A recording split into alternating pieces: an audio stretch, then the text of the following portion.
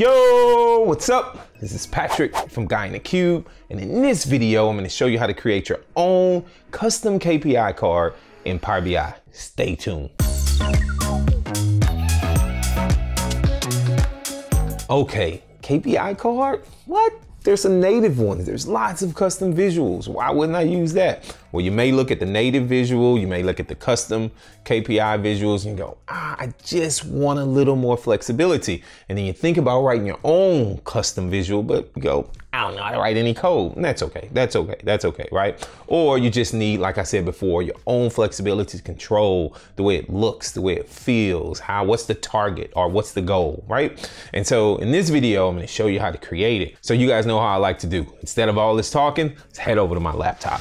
Okay, so the first thing you want to do is you want to have two values that you want to compare. So I'm going to compare the current sales amount for the current year to the sales amount for last year. And I'm using very simple DAX to do this. I know when you look through this, and I'm going to make this PBIX file available, and Adam will put a link to it down in the comments below. And so I'm using some really simple DAX. You can improve this and add more, or I don't need a lot of comments about the DAX. All right. So I just want to compare whether or not the current sales that for this year by a particular employee is trending towards or has, exceeded sales from last year. And that's all I'm doing, okay? So the first thing you wanna do when you create your card is, let's just show the total sales amount for the current year. So I'm looking at 2015 for Hudson Oslo, and I'm gonna use the traditional card, right? The card that's in Power BI. I'm gonna format it a little bit. I'm gonna turn off the label. I'm gonna change the display units to none, and then I'm gonna decrease the size down to about 18, right? Just give it a little format, all right? And then the next thing I wanna do is I wanna have a little indicator, like a little stoplight, green if the value is greater than last year, and red if the value is less than last year. To do that, you need to write just a tiny bit of DAX, okay? So I created two measures, two explicit measures. One measure for if it's green.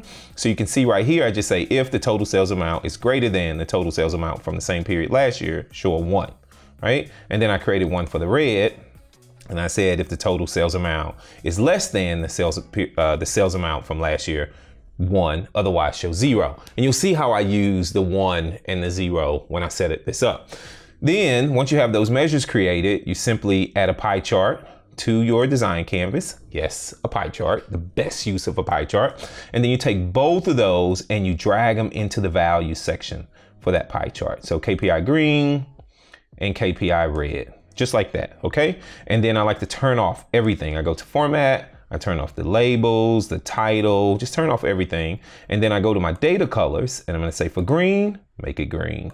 And for red, make it red, okay? And you're probably wondering why. Well, remember when I created these measures, I said, if the value is greater than, show a 1. And so in this case, for 2014, for Hudson Oslo, my value is greater than. But if I choose something else, the value will be red. And so if I choose, been saying 2014, it's 2015. If I choose 2014, you'll see Hudson number, the pie chart turns red. And that's just because of what I did with the DAX, okay? And so now I'm gonna make this just a little tiny bit smaller. All right? Then the next thing you wanna do is, that I wanna do on my card is, I wanna show like a monthly trend. And so I wanna see what the sales are for each month for the given year, for the selected year, but I want the bar to be red if they're lower than the same period last year, so that month for last year, and I want it to be green if it is, exceeded that value for last year. And so what you can do is I created a measure that uses a switch statement. So it's always true because I want to return a value. And then I say if the sales amount is less than same period last year, here's a hex color for red. And then if it's greater than, here's a hex color for green. And then if it doesn't fall into any one of those buckets, just make it yellow, because I'm not quite sure. Maybe it's equal to, okay? And so what I'll do is I use a bar chart here. Here's our bar chart. And we do month. And then we take the sales amount. There we go. And then turn off everything, go to format. And let's turn off the x-axis, the title, turn off everything. And then what you want to do is go to data colors and choose advanced control. And then right at the top where it says format by, choose fill value, click on the box right now where it says first month, and choose where sales or whatever the measure is, that color KPI that I created, the measure that I showed you before.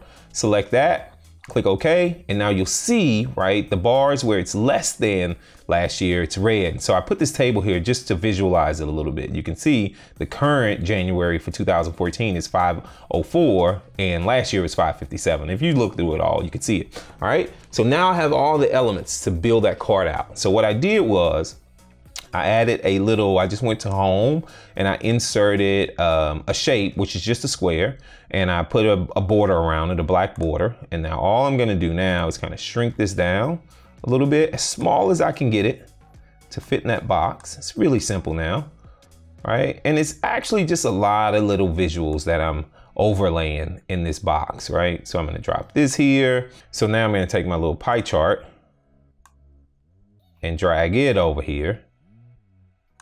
Bam. And just like that, I have my own little custom KPI card. Now, if I choose Hudson Hollingsworth or Jack Potter, you can see how everything changes based on that person. I have my own little KPI card. Or I can choose 2015, or I can choose 2016. And you can see it just dynamically updates. What? This is crazy. Patrick, how did you come up with this? I don't know. I just, play with Power BI, seen a lot of presentation, and just a lot of cool stuff. All right. So how are you doing this now? Have you ever tried this before? Let me know. You got any questions, comments? Post them in the comments below. It's your first time visiting the Guy in the Cube channel. You know what to do. Hit that subscribe button. If you like my video, give me a big thumbs up. As always, from Adam and myself, thanks for watching. We'll see you in the next video.